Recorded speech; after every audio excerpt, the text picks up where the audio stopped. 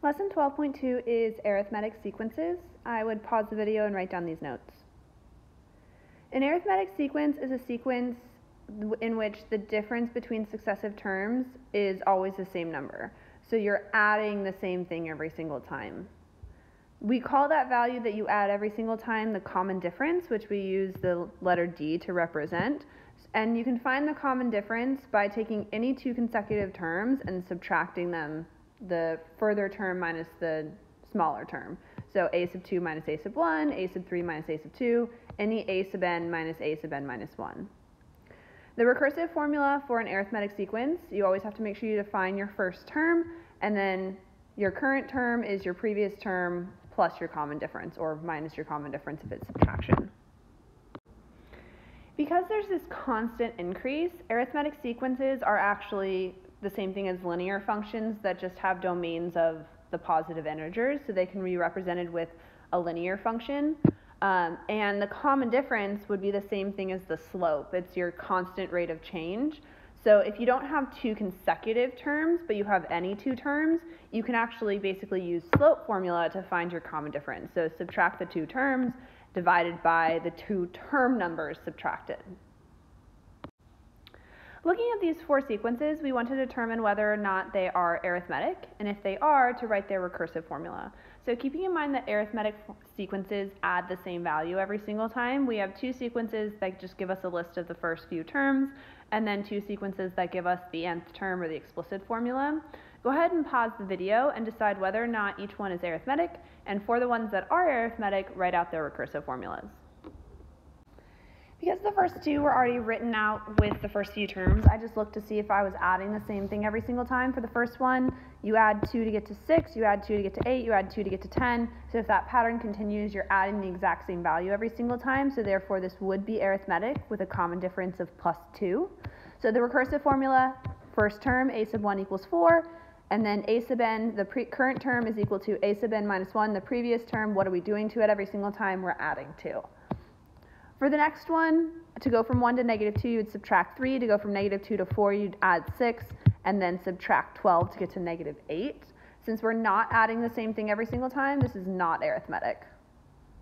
The next two are written in explicit formula, so I just found the first few terms. So for this first one, 3n plus 5, I just plugged in 1 through 4, and I got 8, 11, 14, 17, which means we were adding 3 every single time. So this is arithmetic with a common difference of plus 3. So a sub 1 equals 8, a sub n equals a sub n minus 1 plus 3. And then the last one, you get 6, 18, 54. So you would add 12 to the second term. You'd add 36 to get to the third term. So this is not arithmetic because you're not adding the same thing every single time. Whenever you have an explicit formula that looks like the equation of a line, as we talked about on the first slide, arithmetic formulas are the same thing as, or arithmetic sequences are the same thing as linear functions. So whenever you see something like this, it's going to be arithmetic. So if we want to find the nth term or the general term or the explicit formula for an arithmetic sequence that has a first term of a and a common difference of d, we can use the recursive formula to help us build out what the explicit formula would look like.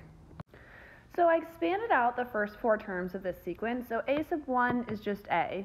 So then using the recursive formula, a sub 2 would be a sub 1 plus your common difference of d, so that would be a plus d. A sub 3 would be a sub 2 plus d, so a plus d plus d, so therefore a plus 2d. And then a sub 4 would be a sub 3 plus d, so a sub 2d plus d, which would be a sub 3d. So use this to expand out a sub 5 and a sub 6, see if you can predict a sub 50, and see if you can write a general formula for arithmetic sequences.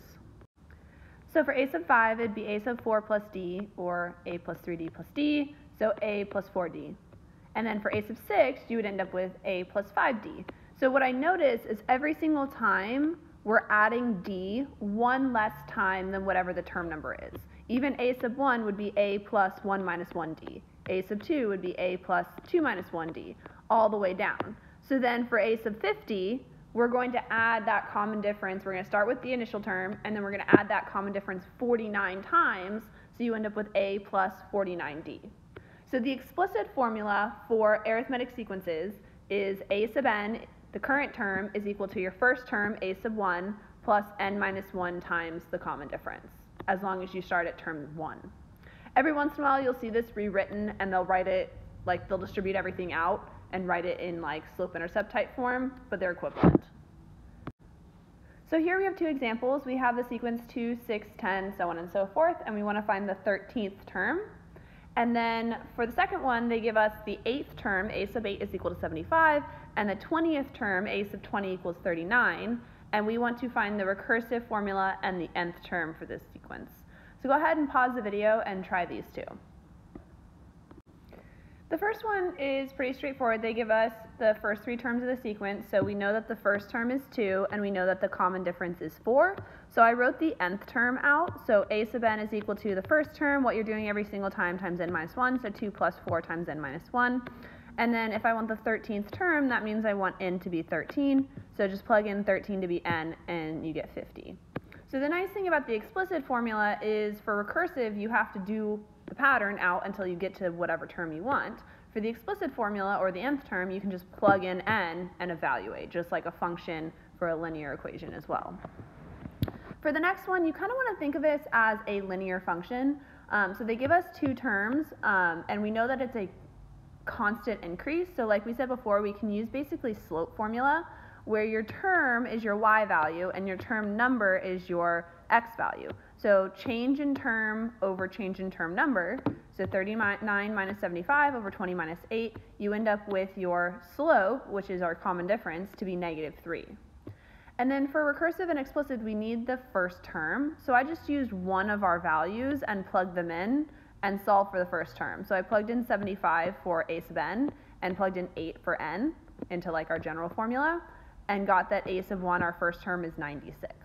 So then the recursive formula, a sub 1 is equal to 96, a sub n is equal to a sub n minus 1 minus 3. What do you start with? What are you doing every single time? And then your explicit formula, or your nth term, a sub n is equal to your first term. What are you starting with? What are you doing every single time? So 96 minus 3 times n minus 1. I usually leave my answer like this, but a lot of times you will see it rewritten, simplified, into a sub n equals -3n plus 99. It doesn't matter, they're equivalent to each other.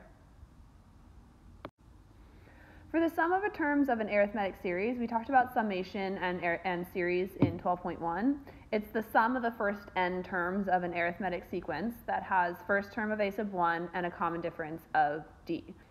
It actually ends up working out to be the area of a trapezoid, so it's n over 2, where n is how many terms you're summing up, times the sum of your first term and your last term.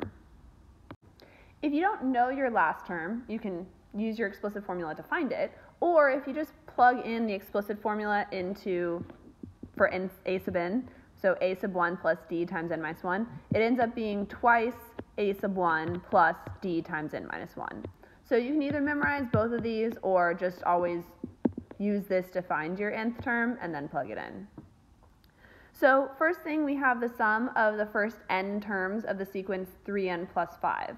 So we want to write this out as the summation. So go ahead and pause the video and try to use the formula here to write up the sum of the first n terms in terms of n. So for this sequence, the first term is 8. I just plugged in 1 and got 8. We're summing up the first n term, so n is just going to be n. And then our nth term is just going to be our nth term, 3n plus 5. So we're keeping this one general instead of summing up a specific number of terms. So n is just n, the first term is 8, and the nth term is 3n plus 5. You could leave it this way, you could leave it here, simplified, the 5 plus 8 is 13, or you can distribute it a little bit more, but basically the sum of the first n terms would be 3n squared plus 13n all over 2. So for this next one, they actually give us a series written out. They don't tell us how many terms it is, but they do give us the nth term, or the a sub n term. So go ahead and pause the video and try and sum up using your arithmetic series formula, this arithmetic series. So for this one, we know our first term is 60, we know our a sub n is 120, we just don't know what n is. So I used our explicit formula to find n, how many terms we're actually summing up.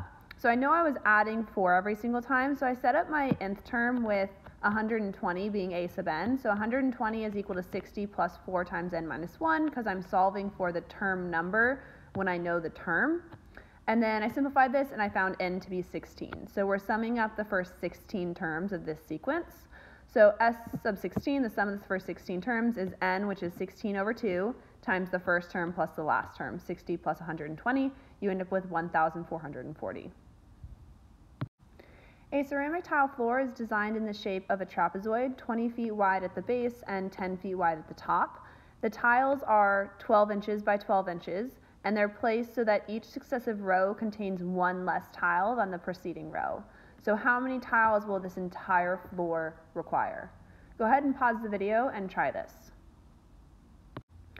So since each tile is 12 inches by 12 inches, I knew that basically the bottom row is going to have 20 tiles, because each one's a foot, so there's going to be 20 tiles. So a sub 1 is 20, and then the top row is going to have 10, so a sub n is 10.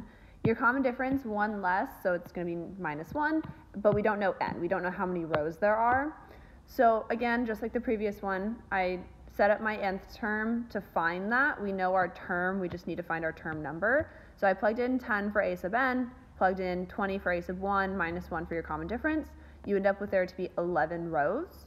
So then we want to find the sum of the first 11 terms, basically. 11 over 2 times 20 plus 10, you end up with 165. So this has been Arithmetic Sequences and Series.